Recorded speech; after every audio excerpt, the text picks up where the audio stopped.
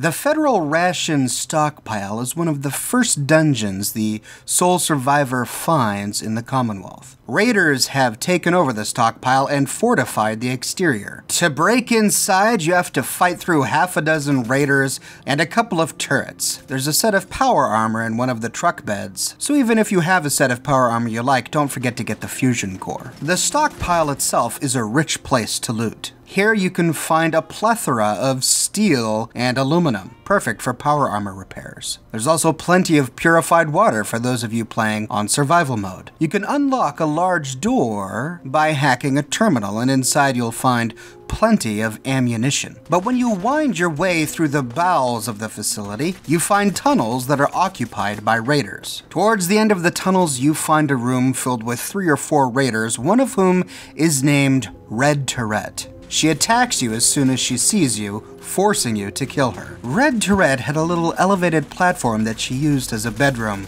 You find lots of food and ammunition lying next to her bed, as well as a terminal. This terminal tells you more about Red Tourette and her raider gang here at the stockpile. We learned that a rival raider gang from the Beantown Brewery has been sending expeditions to loot the stockpile of all of its food. Red and her sister Lily have been working hard to keep the Beantown Brewery raiders at bay. But in their last raid, they kidnapped Lily Tourette, Red's sister. Soon after, Red starts to get letters from Lily. We find out that the leader of the Beantown Brewery raiders is a man named Tower Tom. He's using Lily to extort food from Red. In order to keep her sister alive, Red sends Tower Tom and his goons some food, but then she starts to get some confusing letters from Lily. Lily refers to Red by Red, which apparently Red doesn't like. Maybe Red is her nickname and not one that she particularly likes.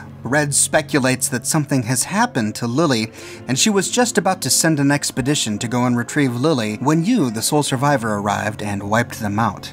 If you check out the coffee table near the terminal, you find 3 handwritten notes, as well as a U.S. Covert Operations Manual, Face Paint Fundamentals, which opens up new face paint options at your local surgery center. The handwritten notes corroborate what we find in the terminal. The first one says, "Don't worry, sis," and it's apologetic. Lily is ashamed that she got kidnapped by Tower Tom and his goons, and she urges Red not to send those raiders any food. But the tone of the next 2 letters are completely different. The next one says, "To my big sister Red," a name Red Tourette knows that Lily would never call her, and it's pretty complimentary towards Tower Tom. It says that Tom is an intimidating guy, he's really scary, and it plays the sympathy card. "Think of your sister, me," it says. The next note, "Red, it's Lily," is even more blatant, and this one Lily is apparently complaining about deviled eggs. It's doubtful that Tower Tom would be giving very much food to Lily. His gang would probably consume most of it. So why is Lily complaining about deviled eggs? You'd think she'd be happy to get any food at all. In this letter, she practically threatens her own sister to send better quality food, or else she might be killed. Clearly, these last 2 letters were not written by Lily. This is what sent the alarm bells going off in Red's head, which is why she was getting ready to send an expedition to Beantown Brewery. So, that begs the question, whatever happened to Lily Tourette? To find out, we need to go to the Beantown Brewery to check in with Tower Tom to see what's been going on. Beantown Brewery is west of the Institute, just across the bridge towards downtown Boston. Like the stockpile, the brewery is swarming with raiders, so you're going to have a bit of a fight ahead of you to get to Tower Tom. Tower Tom is in a little room on scaffolding towards the top of the brewery. He has a clear line of sight towards every entrance, so unless you sneak in, you'll probably be attacked by him as soon as you arrive. Once you kill Tower Tom and all of the raiders, you notice that none of them are named Lily Tourette. We also don't find her body here. Where did she go?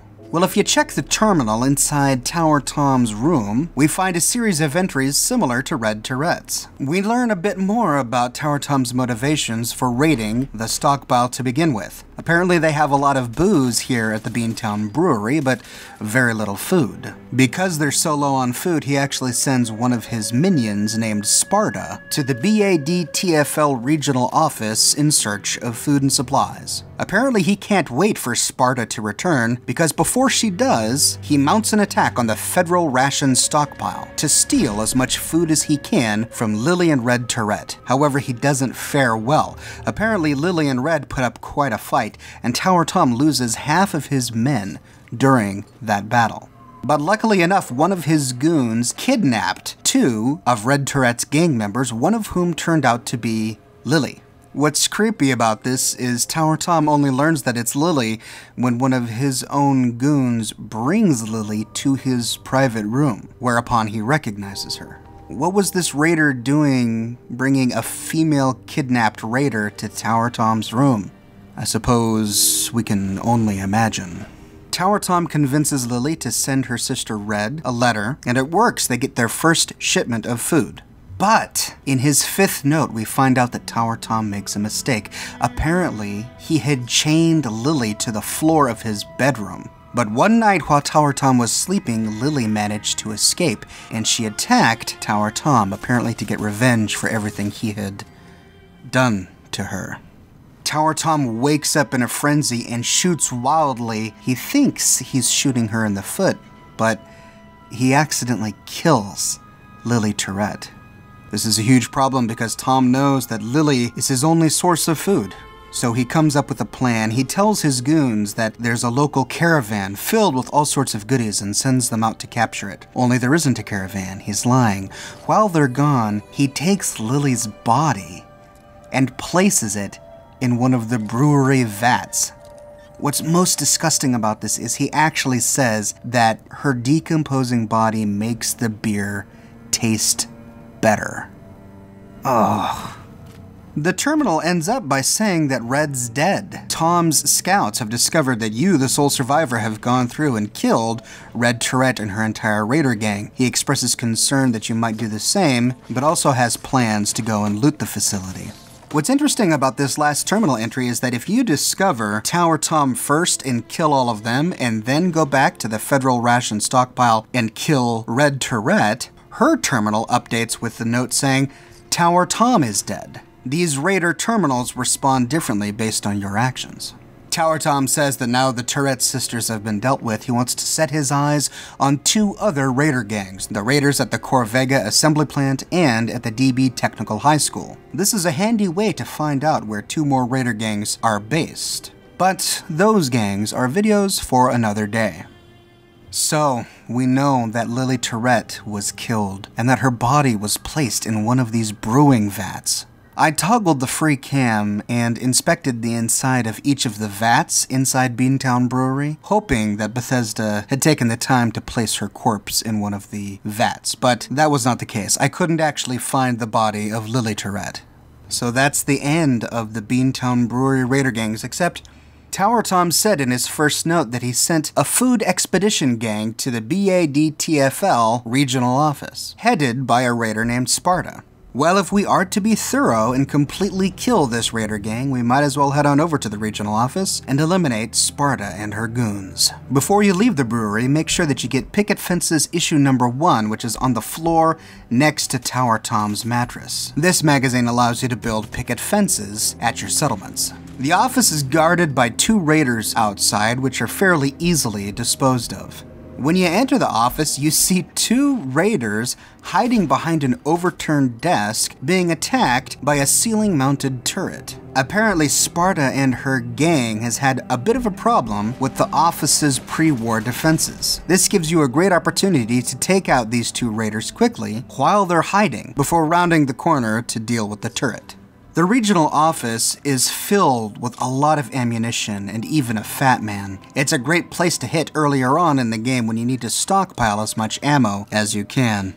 You may want to wait to raid the regional office until you have Nick Valentine with you and you're already on his companion quest to deal with Eddie Winter, because this location reveals a lot of the backstory behind that particular questline, which itself is a topic for another video another day.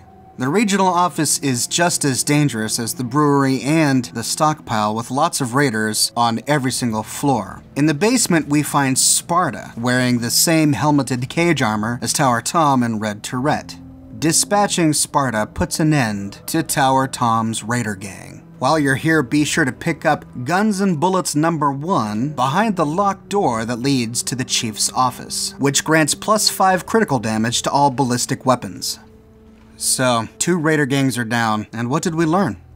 Well, I think this short series of quests tells us a lot about raiders and the outcome of raider lifestyle.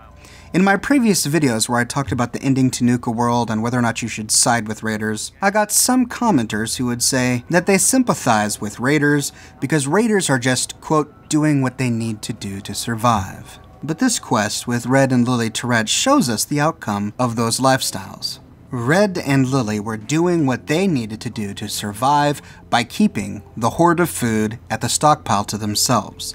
Tower Tom was doing what he needed to do to survive by attacking the stockpile, and then continuing to do what he needed to do to survive by extorting Red Tourette after kidnapping her sister Lily. Even before the sole survivor gets there, the consequences of these actions is half of Tower Tom's gang is killed, Lily is killed, many of Red Tourette's gang members are killed, and no one really wins.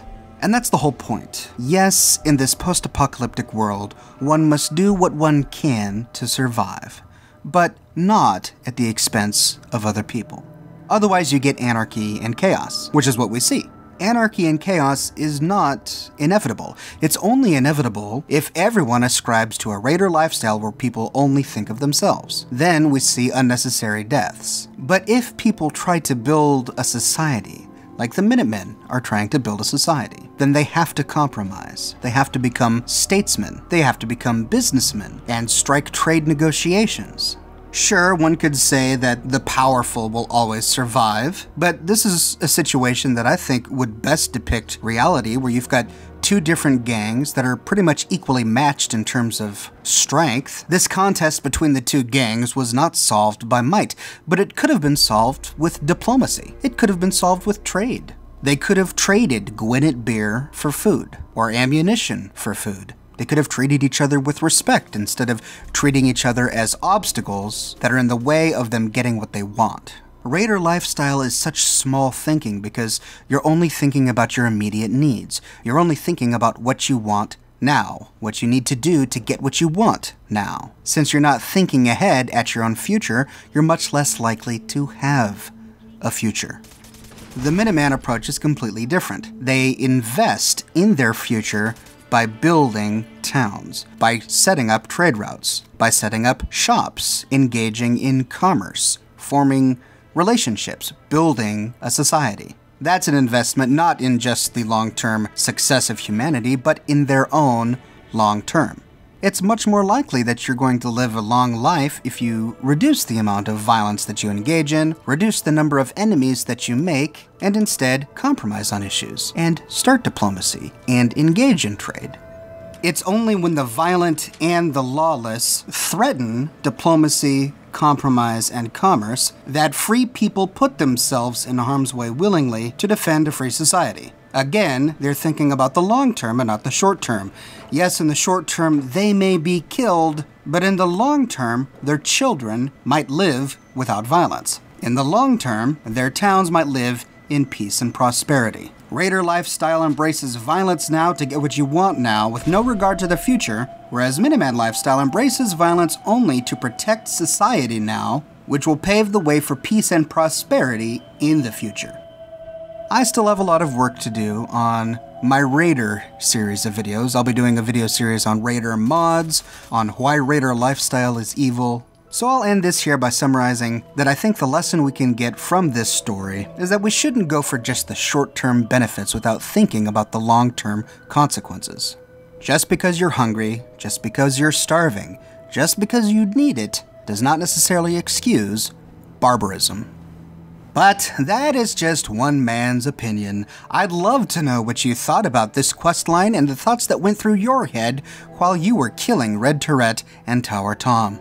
Do you empathize with Lily Tourette at all? Do you think Tower Tom is more of a monster for what he did to Lily while she was still alive? And then what he did to her body once she was dead? Let me know in the comments below. I read every comment on my videos and I use your comments as inspiration for future videos, so thank you very much. Please subscribe for more content like this. I produce a new video every single day of the week. And if you like this video and you want to support me in a more personal way, consider becoming one of my patrons on Patreon. Patreon subscribers gain access to my private Discord server, as well as a bunch of other cool Oxhorn perks. But as always, more than anything, ladies and gentlemen, I am just so glad that you're here watching this video today. Thank you so much from the bottom of my heart, and I'll see you all tomorrow morning bright and early with a brand new video.